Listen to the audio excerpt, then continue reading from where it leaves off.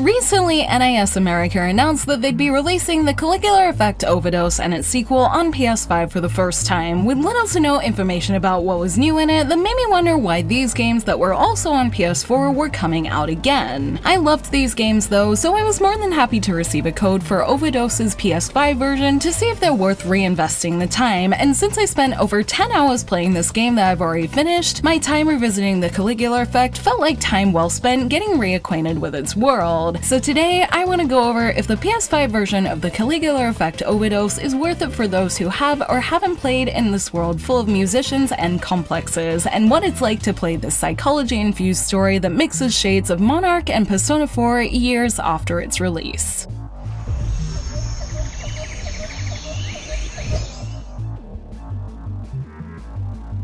The reason I wondered why the Caligula Effect Overdose was coming to PS5 now is because it's already fully playable on PS5 already. As we wait for this PS5 version coming from May 30th, you could buy the PS4 version now, with some of its DLC even being free. So with the PS5 version not promising better graphics or any extra free stuff in this new version, it seemed like an odd decision to rehash this game, a decision I quickly stopped overthinking about when I remembered how much I loved it after watching its new trailer. I am, however, pleased to report back after my time with the PS5 version to say that there is at least one difference between PS4 and PS5 Caligula Overdose, and that is it does actually look better on PS5. I don't know if it's the better technical capabilities of PS5 or if everything has been up-resed more intentionally, but after playing the two versions back to back and comparing footage, I definitely noticed that characters' faces were much sharper and easy to see well in this new version, along with occasionally noticing things like the floors looking nicer that helped this to feel much more fitting on PS5. The only thing that wasn't improved were perhaps the close-ups and special attacks that seem a bit blurry compared to things like its story scenes where I could appreciate the new sharpness, but otherwise the visual upgrade is a nice touch, especially if it's your first time jumping into the world of Caligula. Whether or not it's worth playing again for those who have already will be more up to the individual, as I haven't found anything else new aside from the visual upgrade. It's also worth noting that save data from PS4 also doesn't carry over, so if you are replaying it, you will have to restart from scratch, which could be pretty hit or miss, especially with those who already have Overdose on PS4 and could just use their clear data. The PS5 version reminded me that I had yet to do the Ostinato Musician route, and since many years have passed since the original release, I wasn't too bothered about having to start again. But it is worth considering all these things before you pay for it, especially twice, but I think the decision will be a little easier for those who are playing for the first time and want to experience the story of Mew, the Go Home Club, and this music-influenced world.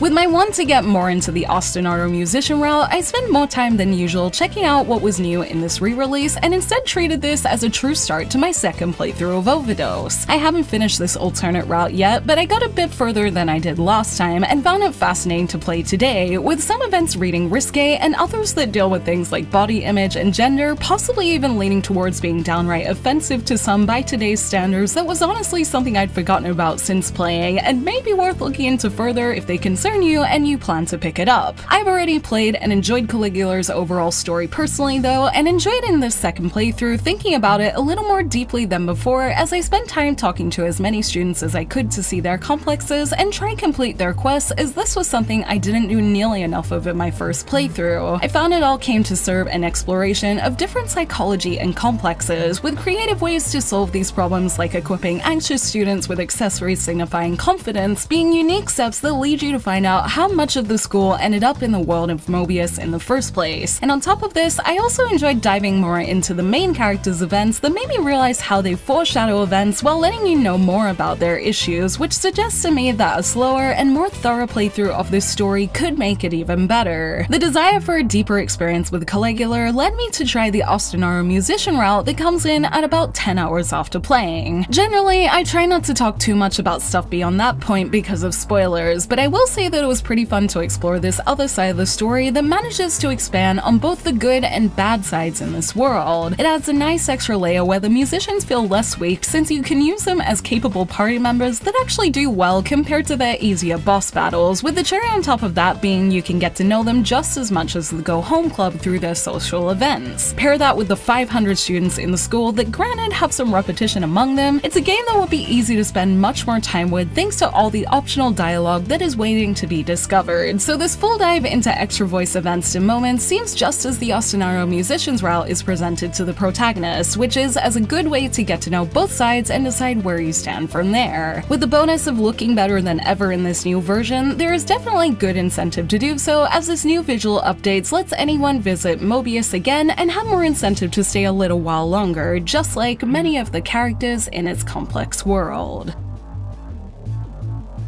Revisiting the Caligula Effect is something I've wanted to do every time I've had the urge to listen to one of its great songs, and this new PS5 version let me finally do this in a sharp new way. While you won't find new mechanics or new content, this Overdose version is already full of more than enough for anyone to get through, and playing around with its Ostinato Musician's route was a good way to explore another side of the world I hadn't yet, all while enjoying the extra smoothness and visual sharpness that this PS5 brings to a game that I once really enjoyed. It makes me wonder a little about how Caligula 2 managed to look better in this PS5 version, as it was already an upgrade in visuals from the first one, so I wonder if we'll be able to notice as much of a difference in that Caligula re-release too. When it comes to Overdose though, its new PS5 version is absolutely worth a look if you're dying to play it again or if you haven't played it before, as the best version I've seen of this musical and dynamic story and world.